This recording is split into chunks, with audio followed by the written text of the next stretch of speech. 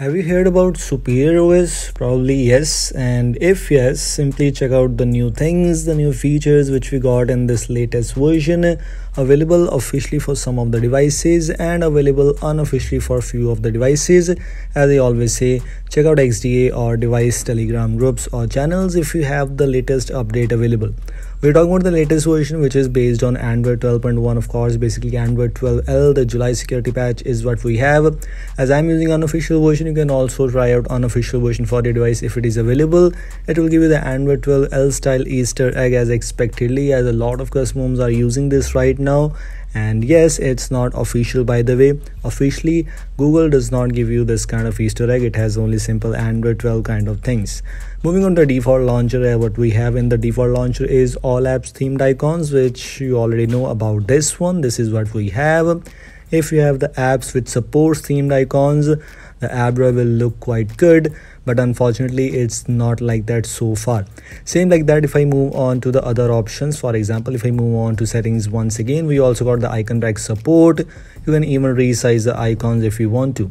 Home screen has the same kind of options, double tap to sleep. We have some status bar things. You can even enable the Google search bar in the bottom if you have the Google app installed, but nothing else. App drawer also has some few of the customizations, as I just saw. Let me show you. As the row height customizations, you also have the option for background opacity, which you can simply increase or decrease if you want to. And if I move on to the recents option, you have the option to use the grid style, which is actually quite good. Let me just check it out. As you can see, this is how it is looking like, and you can even adjust the background opacity if you want to, which actually looks quite good. It was about this recent customizations which you have in this default launcher. The default launcher is basically Superior OS launcher. It's not Rabuchet, it's not Pixel, it's not launcher or else. It is maybe a Superior OS launcher is what you have. If I move on to the quick settings panel, what you have in quick settings panel is white background as expectedly, some few of the extra tiles options available, as you can see, flashlight, etc.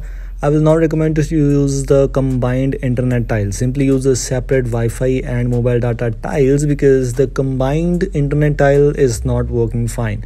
I tried and I found some bugs here, so I will recommend you to use the separate ones. Not like all custom ROMs, but this ROM has the wallpaper apps pre-installed, which means you will see some few of the wallpapers by default.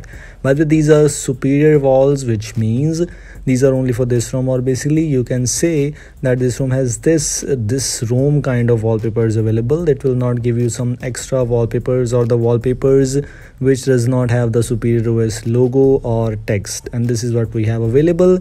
You can use this wallpaper app if you want to. You can apply any of these wallpapers very easily. You can even download and you can even apply. It's up to you.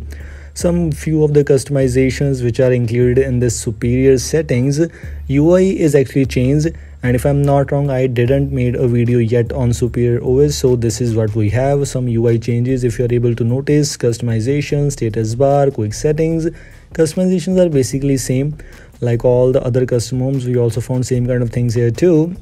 If I move on to the customization section, we got some Monet customizations, which means you'll be able to use the force black theme, or you'll be able to use the custom colors. If you don't want to use the wallpaper based theming, you can use any other.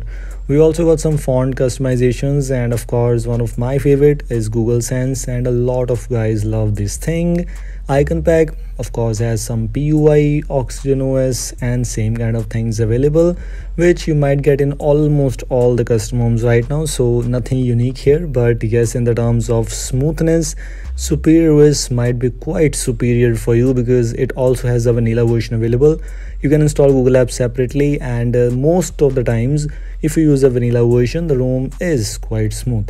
We also have the data usage summary option available in the quick settings footer. If you want to enable that, you can. And if you're able to notice, let me show you one more thing. In gestures, we have hold for assistant. We got one-handed mode, that's also present if you want to. I mean, all the useful gestures are already present. Even the 3-finger swipe gesture is also there. Double tap to sleep on status bar, and lock screen, that's also present here. And if I move on to the system navigation option, if you're able to notice the navigation bar pill, which is basically kind of iOS, it's not actually from the iOS 1, it's not the default iOS P1, but the kind of navigation bar pill is what you get in Android 13 beta 3. And yes, this kind of pill is by default included in this version too. Same like that, if we move on to some customizations, we got some miscellaneous options where you can use the ripple effect option, window secure flags, ignore. If you want to take screenshots in restricted apps, you can use that. Other than else, things are basically same. These are the things which you have in this Superior OS. I got some official Word devices. A link for available devices is already available in the description. And if your device is an official version, as I always say, check out XDA or Telegram channels. This is all. Thanks for watching. I will see you in the next video. Until then, goodbye.